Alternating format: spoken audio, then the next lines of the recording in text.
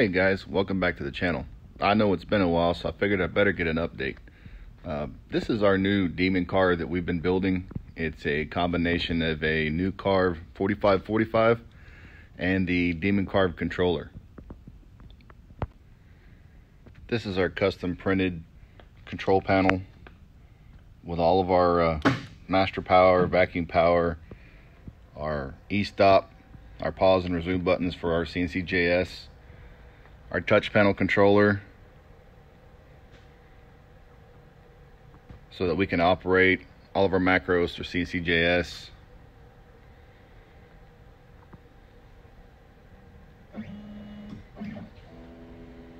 Now you may have noticed that on the demon Carve we have a 2.2 kilowatt air-cooled spindle, and we're also running a dust boot.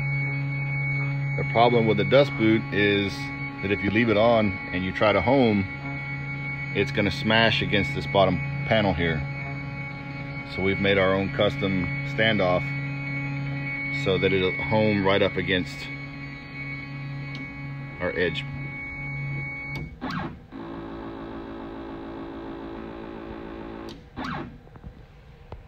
This is the demon controller.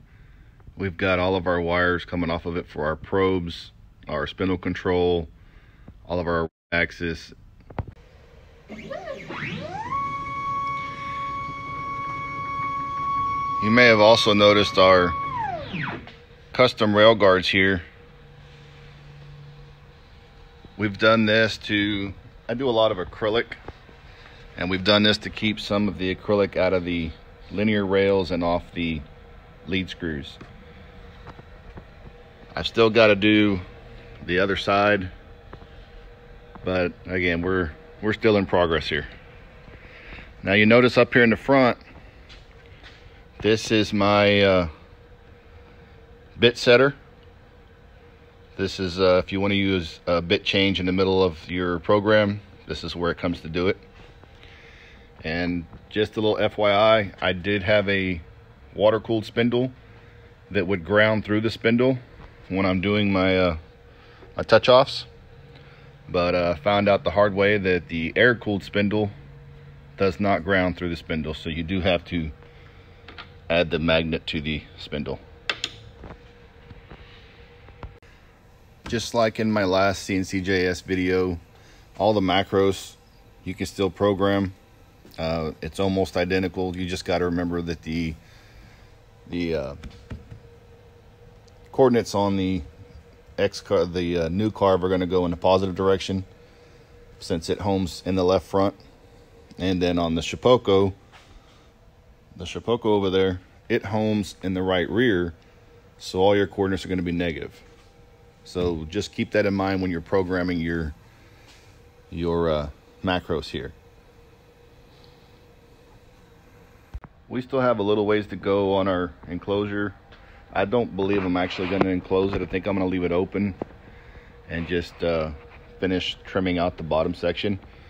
With our vacuum system, we don't have a whole lot of dust, and since it's so big, it's easier to get around it if I leave it open.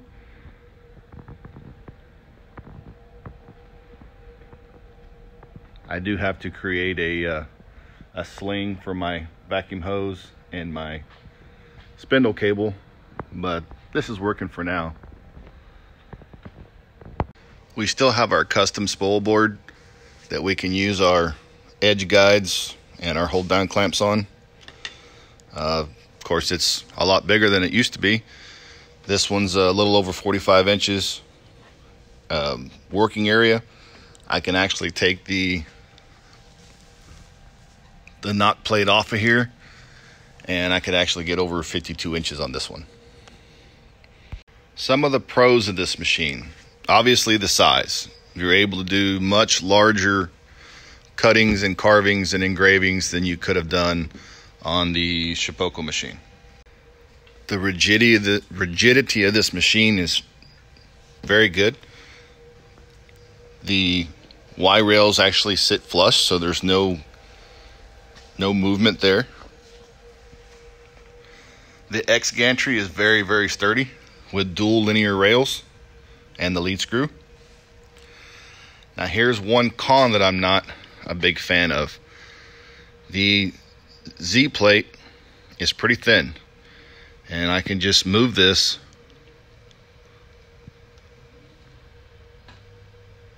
and you see the movement in the spindle. I want to touch on the electronics real quick.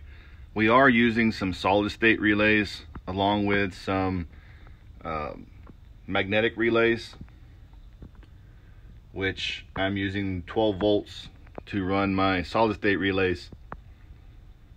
And those solid state relays are run off the 12 volt switches, which are up here on your control board. Your master switch basically turns everything on. These are wired directly into the Demon controller. And then your vacuum power is 12 volt switch running to a solid state relay for your 120 for your vacuum. As far as the machine goes, it's pretty solid. So far, I'd give it an A-. Now, as for the website, they were pretty solid as well. Help was pretty good. Now, they do have a owners group that they ask you to join. Now, that group I was not a big fan of. There's a few guys that want to post on everybody's comments there that are not very supportive. There's a couple of Bobs there that want to harass everybody. And to me, the whole point of these groups and for these videos like I'm doing is to help people. They shouldn't be afraid to ask questions. So I was not in that group long before I was asked to leave for sticking up for another member. Overall, I think the build is going well. We still have a few minor things to finish up. I'm going to try to update my website in the blog section and try to add the 3D printer files for the Demon guards, also for the standoff plate for the dust boot. I'll add links down in the description to that blog when I get it posted. I'll also add a quick schematic of the electronics for the Demon Carve and for the solid state relays, stuff like that on the blog. If you have any questions, please ask them. I do get back into the comments as much as possible. Try to answer everyone that I can. Thank you guys for watching, and like and subscribe if this helped you at all. And I'll keep you updated on how the build's going. Have a great day.